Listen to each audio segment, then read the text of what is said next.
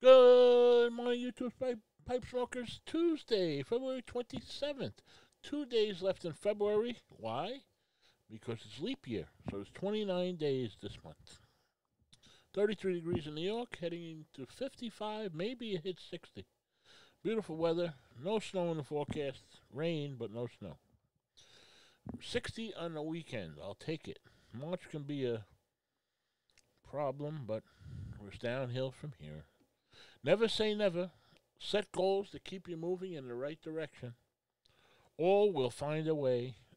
Own your health. Don't let it own you. And it's okay to slow down. Salute. I'll catch you on the next one. Thank you.